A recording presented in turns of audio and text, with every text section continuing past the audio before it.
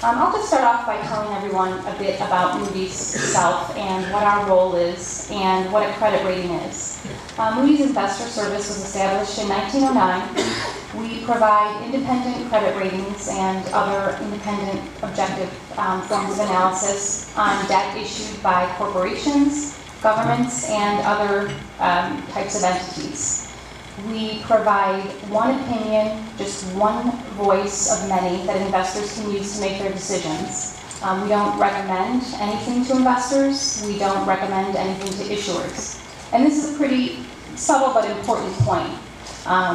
We don't advise issuers on taxing decisions, on expenditure reductions, on how to fund their pensions, on how to solve their problems. So it's very, very important that our role in the marketplace is just an independent, objective assessment.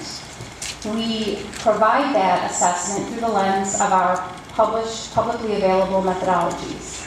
And for the City of Chicago, our rating is based on our general obligation rating methodology. The first question that we've gotten is, why did Moody's take rating action on Chicago when the Supreme Court decision was on the state's pension plans and not the city? And the answer is because our rating action was based not on the Illinois Supreme Court decision itself, but on the implications of that decision as we view it for Chicago. We expected that the Supreme Court decision might be one that reversed the state's reforms, but we didn't know for sure until May 8th how the Supreme Court would act. And we also didn't know specifically how they would express their opinion. For example, the opinion could have been expressed in a way that provided a roadmap for reform. But to us, it was pretty clear that benefit reductions under any circumstance are impermissible and in violation of the Illinois Constitution. So we've been asked, well, why not downgrade the state of Illinois? Why Chicago? And the answer there is that Chicago is in a much more precarious place than Illinois is with respect to its pensions.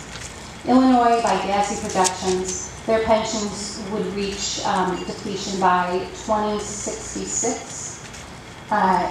Chicago's pension plans, the 4 pension plans, municipal, laborer, police, and fire, under various projections and various assumptions, they are projected to reach insolvency within the next decade. So Chicago is in a much more precarious position when it comes to pensions. And the second reason that we took action on Chicago, but not Illinois, is because Illinois has a lot more tools in its tool chest than Chicago does.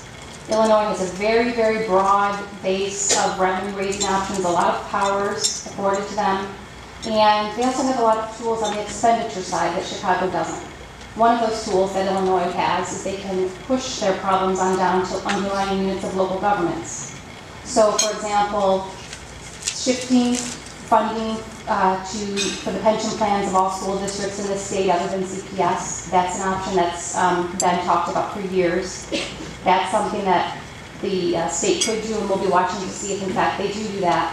That would be credit negative for the affected entities, but it could help Illinois solve its budget problems. Again, we don't make any recommendations. We're not advising the state or the city or the school districts what they should or shouldn't do. We're just commenting on the options that are available. A third question that we've gotten is, why does Moody's focus so heavily on Chicago's pensions? Shouldn't the strength of the economy and the city's ability to raise revenue counterbalance the severity of the pension challenges? And again, I would point to our general obligation rating methodology and how we look at Chicago's general obligation debt. We look at about 7,000 local governments through this methodology, and we compare how Chicago looks on a number of key metrics to those local governments. And we look at our adjusted net pension liability figure for Chicago, and we compare that to operating revenues for the city. For the city, that metric is, they are number 1 out of all of the U.S. local governments that we look at. That ratio of pensions to operating revenues is the highest of any U.S. local government that we look at. And it's true that the tax base is very broad.